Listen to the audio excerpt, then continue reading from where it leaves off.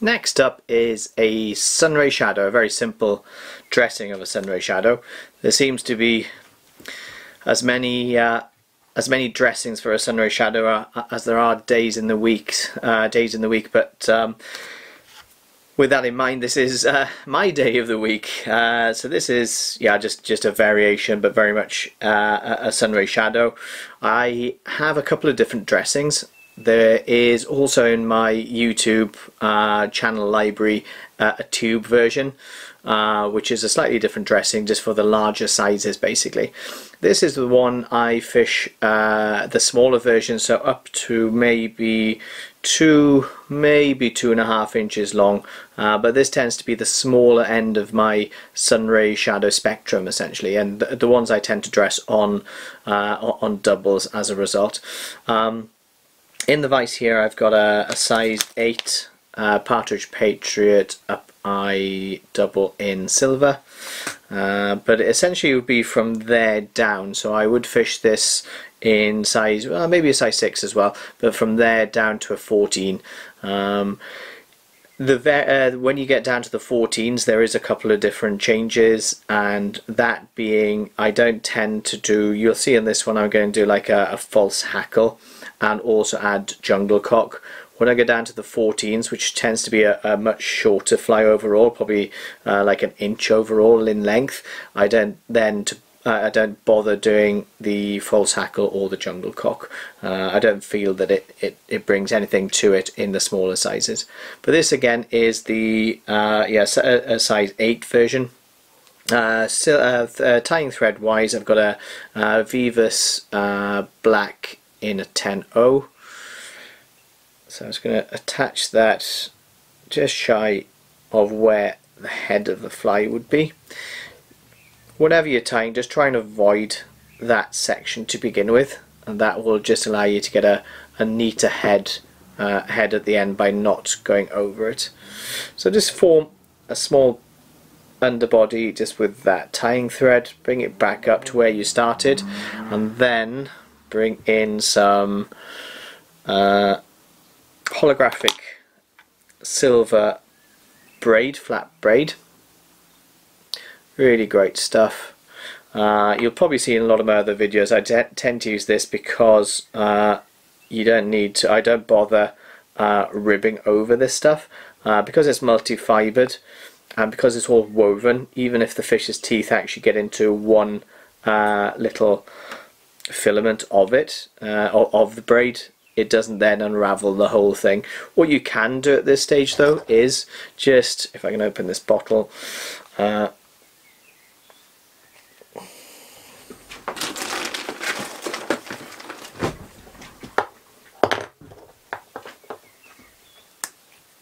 what you can do at this stage though is bring in just a little bit of super glue. I've just got some Zappa Gap. You can also use like the Fulling Mill one, which is very good, but basically anything, because it's just going to bond underneath. So I just put a small coating on the shank there, and what's going to happen is basically when you bring it over, that will just give you a secure body that's not going to go anywhere. Just bring that up in touching turns. Again, just finish shy of where you would finish that head section. Finish it up, double it over so you've got a good strong bond, and just snip off that excess like so. So there's the body. So we've got an underwing on this one, and the underwing is well, actually there's going to be a kind of a false hackle and then an underwing. So the false hackle and the underwing is going to be Arctic Runner in white. I get this stuff from Sean Stanton at Frankensnelder. Really well, great guy, but also he produces some fantastic materials, especially his dyed materials. He does a spot on job. So you're just going to need a little pinch underneath. And what we're going to do, so there's a lot of different lengths in here. I'm just going to take a lot of these longer fibres out.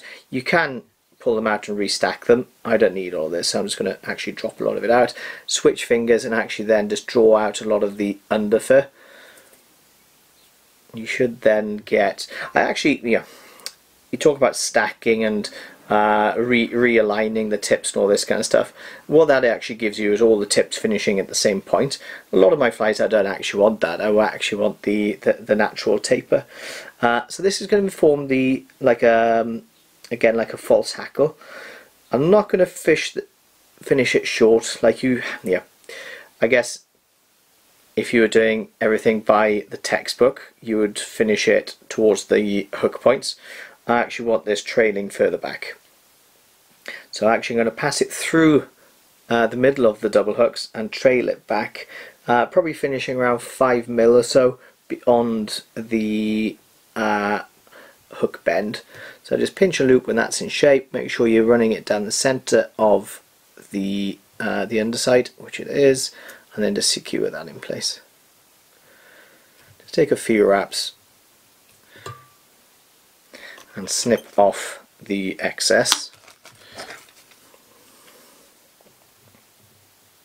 So we're going to now flip over to the wing. The wing is actually going to be in 4 parts. Is it 4 or maybe? No, 4.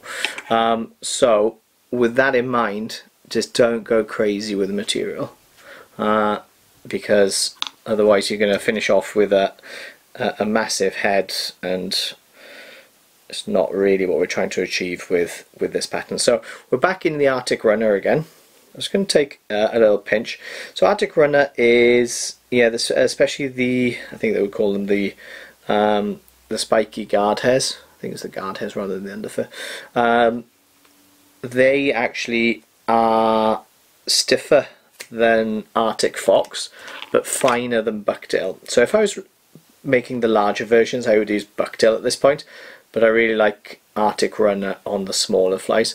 And what this does is it's a great kind of translucent material, so you've got a nice bit of natural shine coming off of it, but also a slight stiffness, and what that will do is support a softer overwing.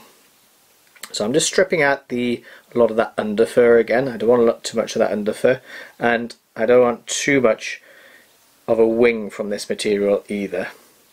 So what I'm left with then is that, and that looks good. So it is pretty mobile. So what you will find as well is that this does shrink up, it does kind of just fold up when it gets wet. So even though it may look like I'm using quite a bit, it actually isn't, because it's a relatively fine material.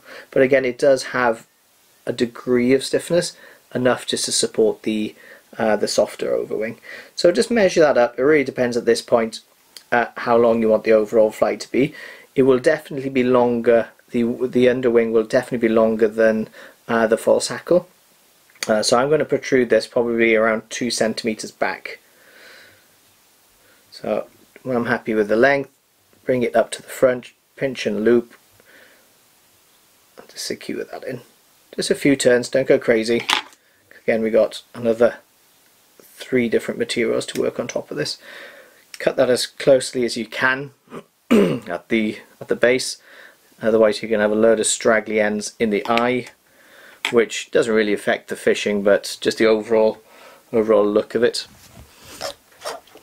So the wing, or the main wing, the softer overwing, is going to be, I really like, for the shorter, or these smaller sunrays, I really like American opossum.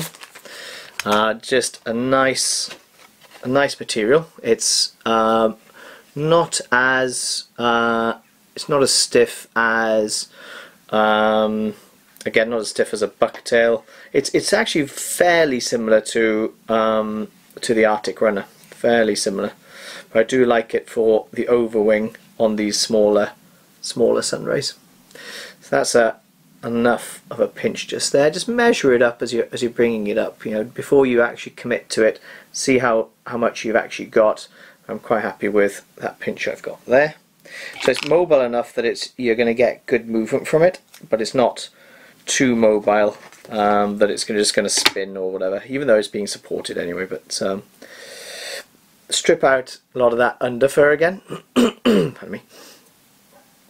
Measure that up. So this black should be longer than the white, okay? So just kind of make sure that it's definitely overlapping that white.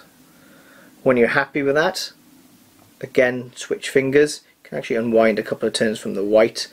So now you're just working, you've gained a couple of head turns basically, like so.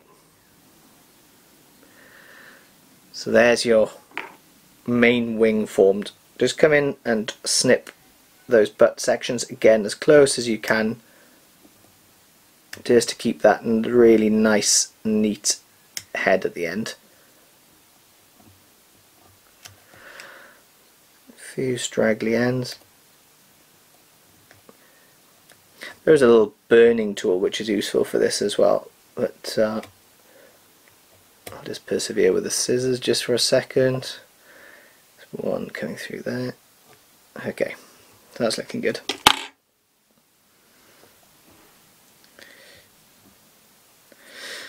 So the next wing is holographic silver hanked. It's like a light bright angel hair. There's a few different names for it. It's really fine material and you don't need much of it. So I'm going to take I'm going to double this up. So I'm going to take four, maybe 5 strands, which will be doubled up, so you'll have 8 or 9 strands. So if you see that there, and what we do is we just take it behind the tying thread, take it behind, slide it up and over, and then it's in position.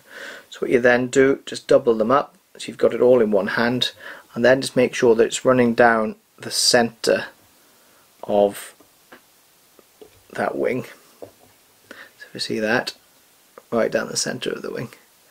What you can do with all these ends then is just clip them so they end in different intervals. Some of them are already doing that, some are not. There you go. Just going to dampen that so it fits into the frame. There you go. Then over that, I really like peacock, and what I do is I use right at the top end of the peacock these fine wispy feathers right at the top of the peacock eye. So you're going to need a few, but 5 or 6 is more than enough. And try and keep them together so that you get the natural curvature of that feather. So you use that to pinch and hold when you're cutting, and then you should be able to bring them up using that natural curvature. So I'm going to introduce that up and try and finish them roughly where the longest fibre of the silver angel hair light bright finishes. Finish them in the same sort of spot as it's there. That's perfect. See, everything's just running down the center of that wing. I just clip the butts as close in again as you can. So one thing left, and that's to add, this is very much optional. I like adding jungle cock cheeks. Entirely your prerogative, don't feel that you have to. And before you take them off, just kind of measure them up to find the suitable sized feathers, so you're not wasting such a valuable feather, and to make sure they're not undersized or oversized for the fly. So it's got a couple here. It's going to strip off, just stripping off either side, so you're just left with the eye rather than just those loose feathers that run up with them. And then you're just going to introduce them down the side like so. So just going to introduce that there.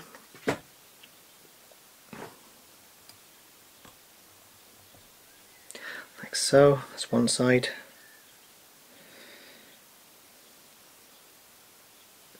Try and marry them up so they finish in the same alignment. Just there. 1, 2. Like so. What you do then, these little tag ends of the jungle cock feather, just fold them back. This is just to secure the jungle cock in place so that they don't pull out, which they in fairness have a tendency to do if you don't do this. Take it over, tidy up that head like so, and try and just take that thread up so everything finishes in the same spot, like so, and snip off the excess or the rest of the jungle cock stem like so. So that is the fly done. So it's really mobile little fly, works really well. So if you don't want to fish the bigger sunrays, the big doubles, sorry, the big tubes, in the smaller sizes, I'd much prefer tying them on doubles. That's the fly finished. Pretty simple. A great fly for salmon and sea trout. Especially in a falling flood, stripping these. So when people used to, historically when people used to spin, so nowadays when you see good spinning water, stripping a sunray, stripping a monkey, it can produce as well. Not that I've got anything against spinning. If you like spinning, crack on. Personally, nowadays I just have more joy out of catching them on the fly and making life difficult for myself at times. But yeah, just a fantastic fly, especially if there's fresh sea trout or fresh salmon around. Just a fantastic fly. Again, there is going to be a much larger tube fly version in my library as well, but this is my go-to in the smaller sizes with sea trout and salmon. So tie a couple up, give them a go, and I hope they bring you luck. Tight lines.